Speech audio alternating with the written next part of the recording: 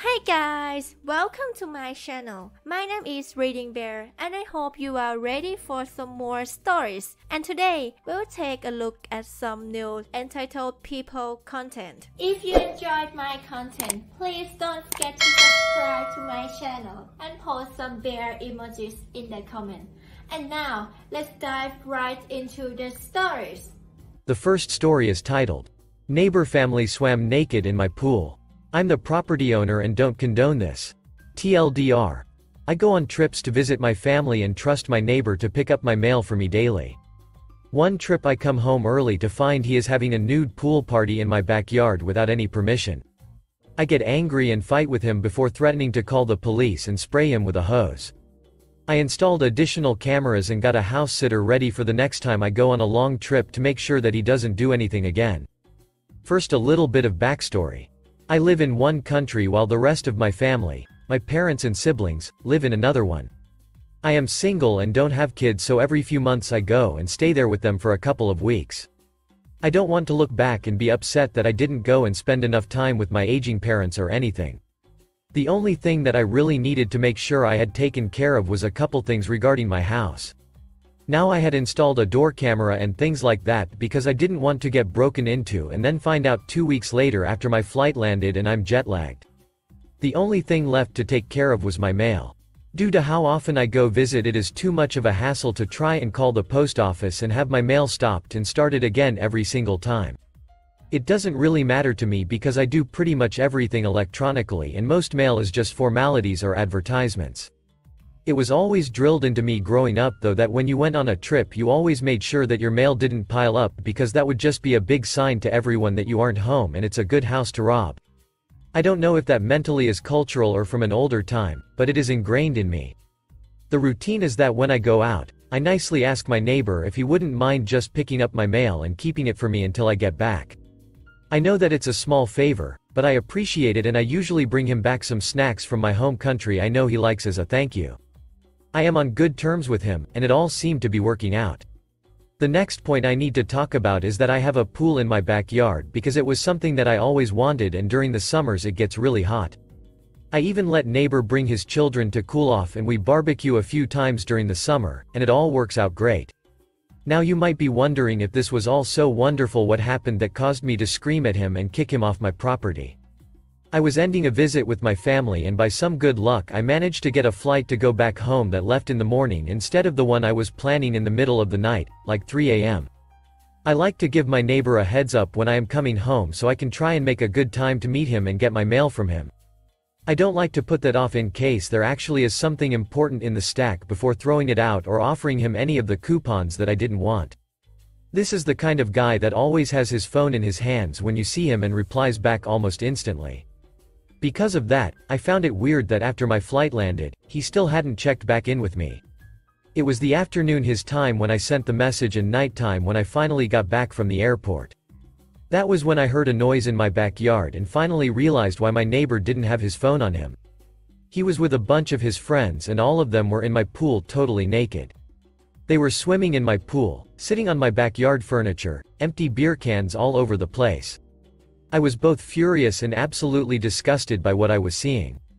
I did not want to come home after a long trip to see a bunch of naked people who I didn't know in my backyard. When neighbor saw me, he knew that he was in trouble, but I guess he wanted to try and get away with it and try to come up with some reasoning why he was there. Keep in mind that for this whole conversation he still had yet to put on a pair of shorts or anything and was just letting it hang out. Me. What are you doing here? You were just supposed to be getting my mail for me. Him. Well, it was a hot day and I know you don't mind when I bring the kids over for a quick dip. Me. Don't even pretend like this is the same thing. When your kids come over you ask and get my permission first. Secondly, your kids do not equal half a dozen naked guys in my pool and on my furniture with their bare asses. At this point I think some of the guests figured out they weren't supposed to be there and covered up and started to leave. My guess was that he told them he had permission or even that I wasn't going to ever know about this. Him. Look, it's just a little party and I didn't think you would be back until late in the morning. I was planning to clean everything up and you wouldn't have known we were ever here. Me.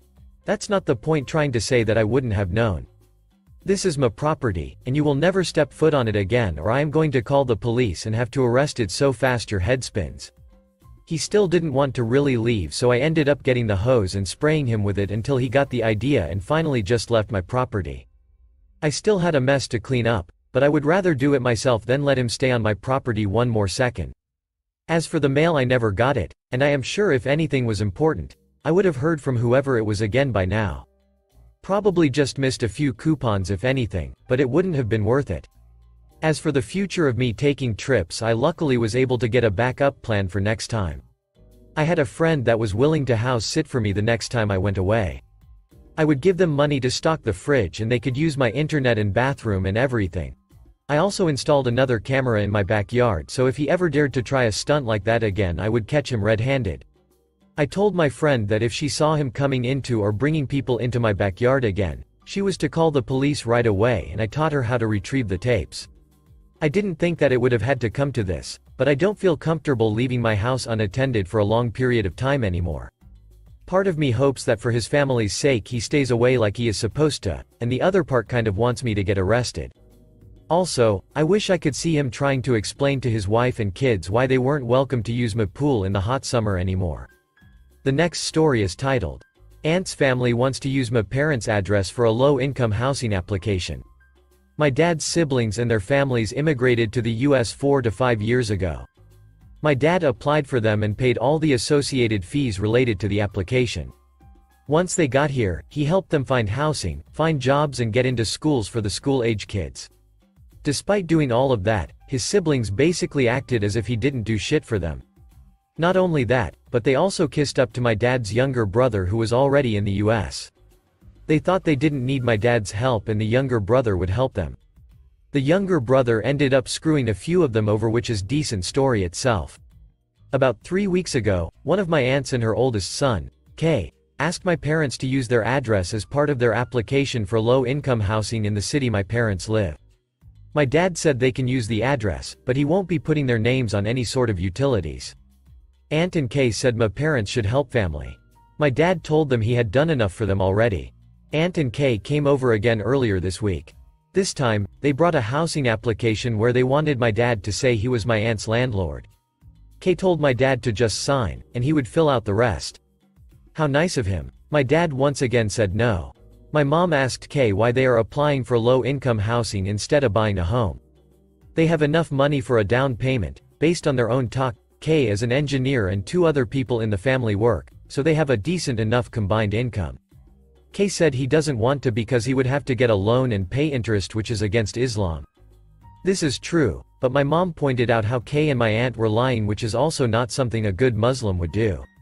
Not only are they trying to lie about where they live, but they are also lying about their situation. The application will have just my aunt, her husband and one of her daughters. However, Kay would live there too, and he makes enough to disqualify them. Aunt and Kay ended up leaving with Kay apparently telling my parents to just rip up the application since they won't help family. As usual, my dad's side of the family only thinks about themselves and have a short-term memory on the time and money we have already spent on them. The next story is titled, Act Like the Neighbor from Hell and Threaten My Grandparents? Enjoy losing your job and house. A while back, my grandparents, who have lived in the same house for decades, got new neighbors. It was a wife and husband with 2 kids, and they seemed fairly nice. The husband spoke to my grandfather a few times when they were outside and seemed genuine. He said he was a correctional officer, so his hours were strange, and he may be coming and going at odd hours depending on the schedule. A few months later they went on vacation and asked my grandfather to watch their house for them, make sure no one was lurking around or breaking in. A few days into their vacation, my grandfather heard their dog whining in the backyard, so he looked over their fence and found the dog tied up on about a 6-foot lead with no water around. He couldn't get into the yard, so he called animal control, who came and took the dog. When the neighbors got home, the husband went ballistic. He hit my grandparents' door so hard they thought it was going to break. He got in my grandfather's face and called him every ugly word he could come up with and told him if ever caught him outside on his own, he'd make him pay for making them lose their dog. It only escalated from there. In the middle of the night, someone took the large community dumpster from the back alley and threw it over the fence into my grandparents' pool. The kids threw eggs from their backyard all over my grandparents' back patio and house. Someone threw a grapefruit through my grandparents' window. The police were called every time but said we couldn't prove who was doing it and they weren't caught in the act, so there was nothing they could do. I had enough and I started making calls up the ladder with the correctional institution. I spoke to the warden at his facility, and I was told he would look into the issue. A few days later he showed up again at my grandparents' house while I was there, going off again, and this time threatening harm to my grandfather again to teach me a lesson about trying to mess with his life. I went out the door to confront him and he walked off and told me he wasn't going to hit me because he'd lose his job and I wasn't worth it, but proceeded to continue screaming and threatening me and my grandfather as he walked back to his house. This time though I was ready for this prick, and I was recording everything from the moment he started slamming on the door. I called and spoke to the warden again and told him I had video evidence of the threats, and this guy's just general volatile nature. A week later 2 guys showed up at my grandparents' house and said they worked for the associate director of corrections. They sat down for over an hour with my grandparents and wanted to know every detail of events that has happened, so they were told everything from the dog to the vandalism to the threats. I came over and showed them the video I had taken, and we showed them copies of the police reports we had filed. Apparently, this guy had an issue with his temper among other things and was here because he had been told to take a transfer or be terminated from his previous facility, so they had transferred here. He ended up losing his job and his house was foreclosed on. My grandparents were given an order of protection. We never saw them again. They left in the middle of the night not long after we met with the director people. Duck that prick. His wife, who swore at my grandfather and always glared at him, and their 2 kids, 17 and 14, who I know had a lot to do with the vandalism that was happening to my grandparents' house. Thankfully all is well since they left, and they have since gotten new neighbors who are wonderful people and own a local restaurant. They have even brought food over to my grandparents a few times and are excellent neighbors. The last story is titled, "Become the Worst Neighbor and HOA Board Member Ever? Lose Your Job and HOA." Let me start by saying never purchase a house in a HOA, it is a complete mess that should be regulated and illegal. If I knew about HOAs when I bought my first home, I would have never purchased my first home in one. Me and my wife purchased our first home when we were 24 and 25. We spent months looking at houses and areas and tried to find a forever home in a good district for potential future kids, etc. We finally found a perfect one at a decent price. At first everything was great, super nice neighborhood and decent neighbors.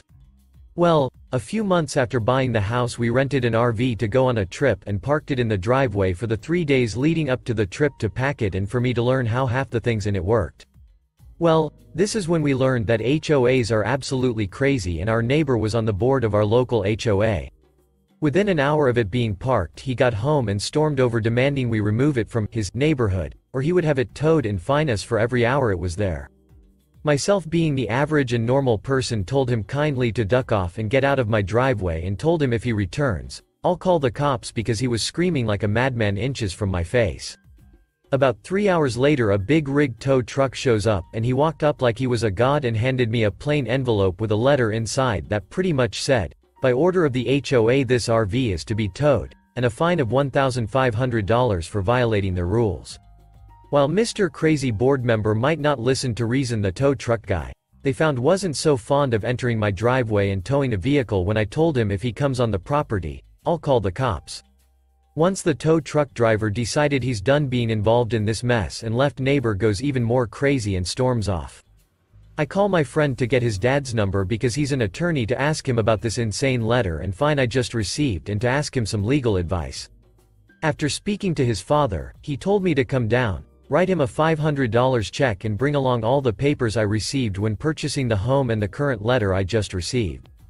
The next day he had a very friendly letter sent to my neighbor and the HOA board.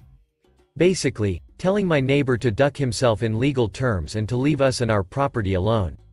I then continued to receive fines of $1,500 a day in plain envelopes not postmarked stuffed into my mailbox that I then turned over to my friend's father, and each time he sent another set of letters and contacted USPS to report the incidents. Turns out putting mail into people's mailbox is a crime, who knew? Well, we decide to go on our week-long trip across the state and mildly forget about it all. Kind of upset I had to spend $500 to have an attorney send letters, but that's what they do. Fast forward to us returning from the trip and the RV back in our driveway for 2 days so we can unload, clean then return it. Again, each day more envelopes stuffed into our mailbox and more visits to our attorney and more letters sent and more incidents reported to USPS. Well, here's where the fun really begins. Turns out Mr. Crazy finally gives me a summons to appear before the board. My attorney said this is crazy illegal because what they've done is use what looks like an actual legal document improperly to summon me to the board. Another $500 to the attorney and we wait for the date they made, a Tuesday at 10 a.m. They attempt to keep my attorney out of the room on some board privacy rule but quickly shut the hell up when he begins going over their own rules that they are violating to them. Deep in this HOA book are some very nicely worded rules and stuff outlining about what makes board members ineligible, and how they cannot serve if they commit certain infractions. Well, guess what Mr. Crazy Neighbor has done? Committed several of them, all documented. Also, the cherry on top is that if 51% of the HOA members vote to dissolve the HOA, it all goes away. Well, it happens my wife worked part-time from home during this mess and had all the free time in the world to begin a disband the HOA campaign. Over the course of the next 2 months, she went around and really began to get to know our neighborhood really well. Turns out a lot of people dislike the HOA and the power-hungry seniors who act like dictators that run it. The HOA attempted to stall everything by holding no meetings, another HOA violation, and began their own campaign trying to change HOA rules to keep from being ousted and a fairly racist flyer and letter to everyone explaining the dangers of not having an HOA and all the bad people, blacks and Mexicans, that will move in and take over, sell drugs etc. That our houses would become much less valuable and everything else they could try. Turns out it's extremely fun to use someone's own rules against them. The neighborhood even started a fund that paid us back what it cost us to get the attorney started and the continued costs he had. A few weeks after their failed fear campaign and being forced to hold a meeting, a vote was called by using their own rules. The HOA was no more and all remaining funds were to be dispersed back to the homeowners and members equally. This never happened. Turns out somehow the HOA used all their funds in the course of the last 2 months. About half the former board members sold their homes and moved, including Mr. Crazy Neighbor. I've spent 3 hours trying to find old news articles because it was reported on mostly due to the racist letters by the HOA, but it was too long ago to find anything. Moral of the whole mess: don't buy a home in an HOA, and if you do, plan to hire an attorney. Thank you for listening.